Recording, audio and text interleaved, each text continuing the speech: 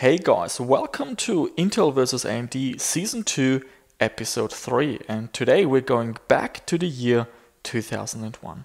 A 1400 AMS3C is the part number of the fastest AMD Athlon.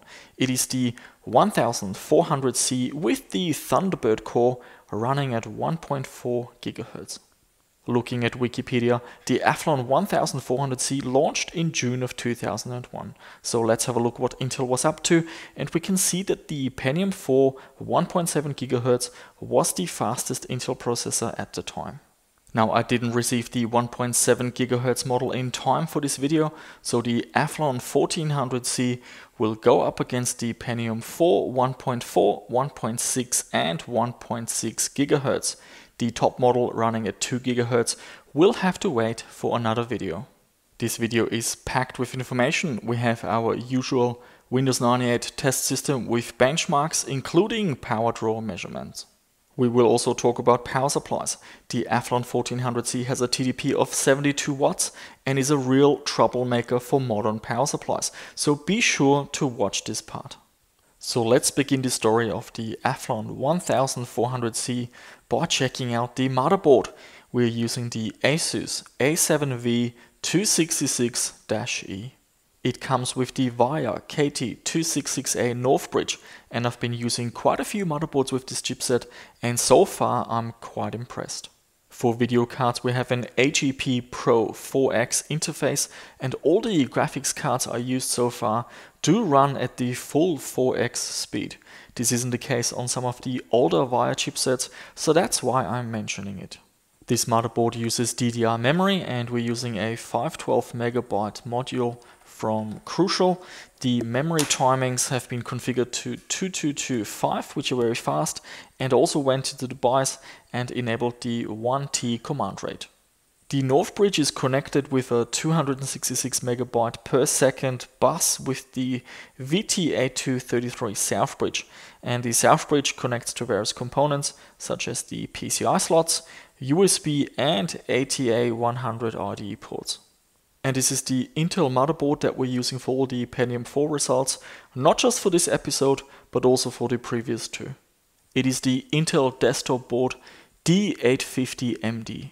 In contrast to the traditional North and South Bridge, this motherboard uses the Intel hub architecture, and here we're looking at the memory controller hub 850. It connects to the AGP4X slot, the processor, but most interesting is the memory it uses. We are using two 256 MB of PC800 RD memory, which have to be installed in pairs and end up running in dual channel configuration. Unlike with standard SD-RAM memory, the empty slots need to be filled with CRIM modules, otherwise the system will not work. RD-RAM has a very high memory bandwidth, but back in the day it was very expensive. It also consumes more power and runs hotter, requiring heatsinks, and it also has higher latency. The rest of the components are used with both systems. We have a 500 watt power supply from Deepcool. The video card is a GeForce 2 GDS with 64 MB of video memory. For storage we're using a Promise PCI SATA controller together with a 80 GB Western Digital SATA hard drive, and to install Windows we're using a good old IDE optical drive. Okay, let's have a look at the benchmarks. The green bars are AMD, so we've got the Athlon 1000C, 1200C and 1400C, and at the top the blue bars are Intel. We've got the Pentium 4 1.4 GHz, 1.6 and 1.8.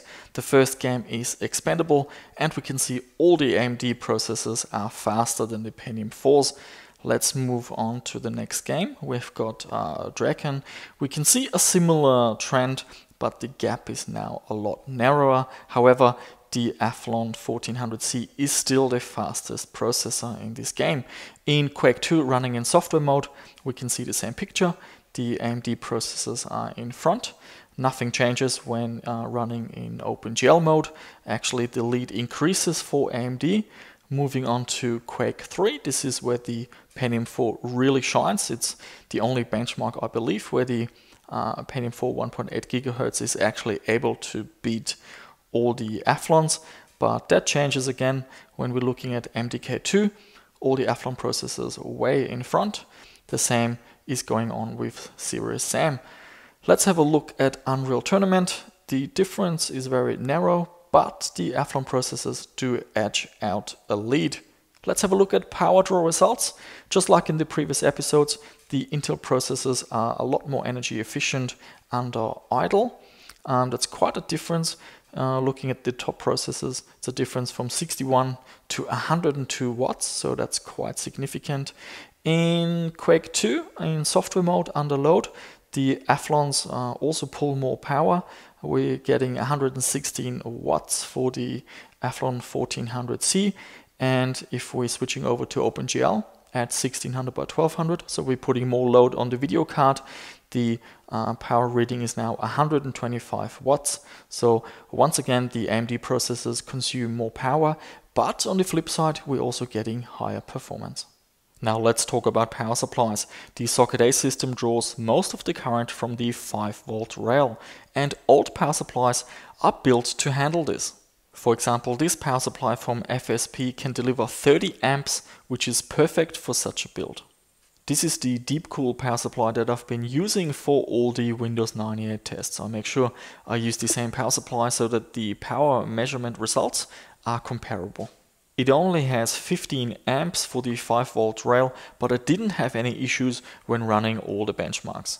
It was only when I got to the Windows XP testing and I swapped out the video card for a GeForce 3 Ti 500, which is a lot more power hungry. At that point, the system wouldn't even turn on, telling us that we have reached the limits of this power supply. So I switched to the old school FSP power supply, and at first everything seemed fine.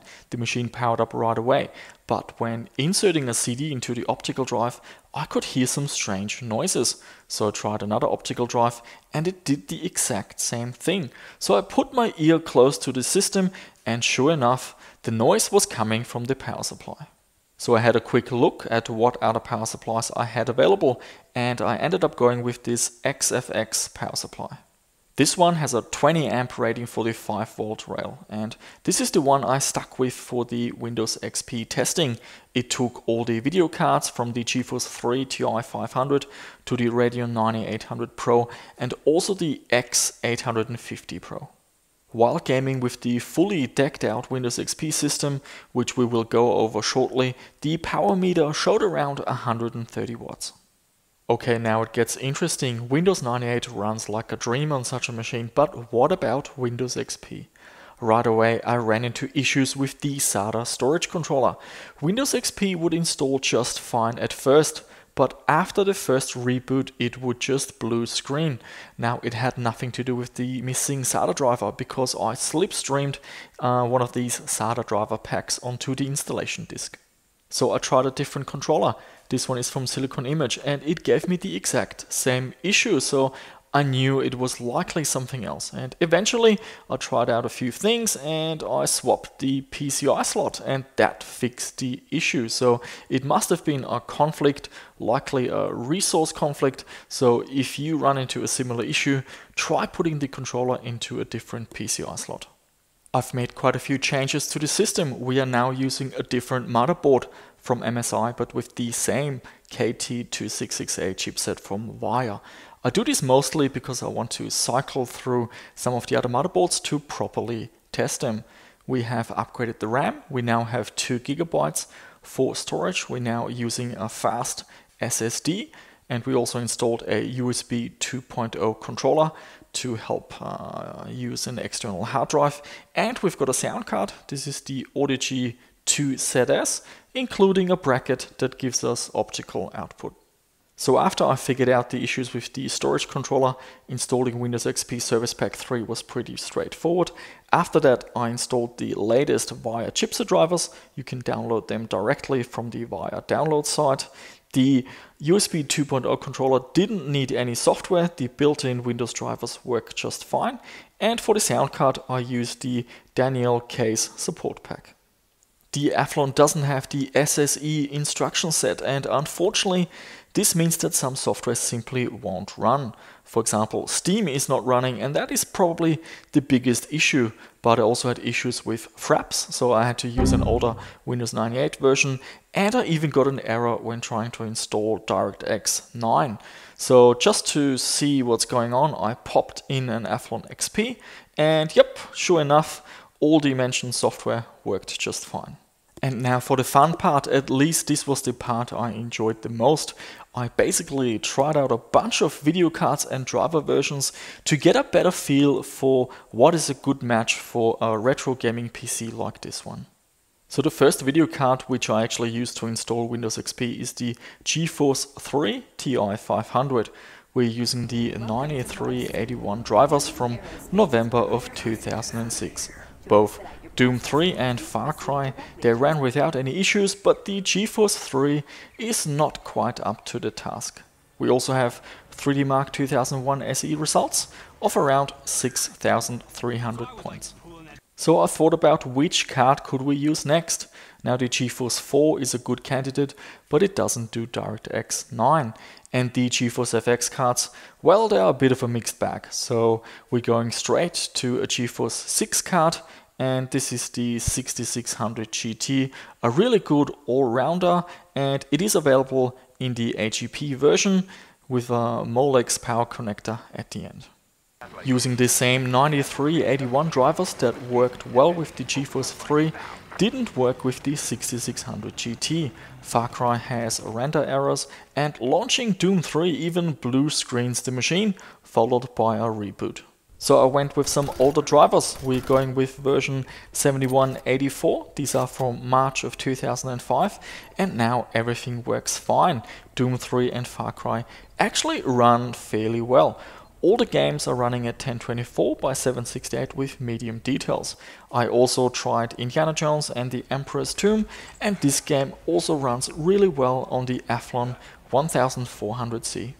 Now in the last episode we had a look at the Radeon 3650 and found that it didn't run well on the Pentium 4.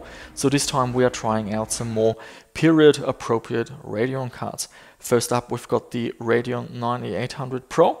This one is modified with one of these aftermarket coolers from China, and we're using Catalyst 4.2 from 2004.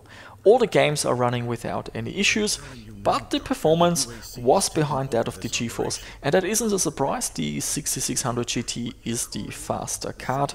I'm trying to put some side-by-side footage of Doom 3 with Fraps running, so you get an idea of the performance of those two cards. So I moved on to the next card. This is the X850 XT, and we had to use some newer drivers anyway because the Catalyst 4.2 don't support this card. So I had to go and use the Omega drivers, which are based on Catalyst 5.12. Now the X850 XT is a lot more powerful than the 9800 Pro, and in Doom 3 we can see that it basically performs just as well as the GeForce. Far Cry also runs okay, but both games are clearly CPU limited. Still, compared to the previous systems, these games are now starting to feel a little bit playable, and I'm really looking forward to future episodes and seeing how the performance is going to improve. And lastly, I wanted to have a look at the unofficial Service Pack 4. I have recommended it quite a bit, especially with my newer projects. It works quite well. But what about a retro gaming PC where the CPU is already quite limited? And this is what happened after installing the Service Pack and playing Far Cry. It lags all over the place, so it's basically unplayable. So it seems that on these older machines with a single core and where we are CPU limited, installing such a Service Pack might not be the best idea, but there's definitely more testing that needs to be done. But in the meantime, for future tests, I will definitely stick with Windows XP Service Pack 3 for all the tests, and then at the end I'll install the unofficial Service Pack 4 just to get an idea of before and after. So guys, there you have it. This was the Athlon 1400C, the fastest Athlon processor, and offering fantastic performance, comfortably beating the Intel Pentium 4s and a great Windows 98 retro gaming CPU. However, the lack of SSE and the issues with modern power supplies are a real shame, but we're gonna look at some more modern AMD processors very soon, so stay tuned. Also, I feel like we have a better idea now for which video cards to recommend. A GeForce 6 or Radeon X800 series worked really well in this project, and what we could do for future episodes is maybe starting to include a few Windows XP gaming benchmarks as well. And that's it for this video, guys. Any comments, feedback, questions, leave them down below. If you enjoyed this video, make sure to give it a thumbs up and subscribe to the channel if you haven't done so already. And that's it. Thank you so much for watching, and I shall see you soon with another one.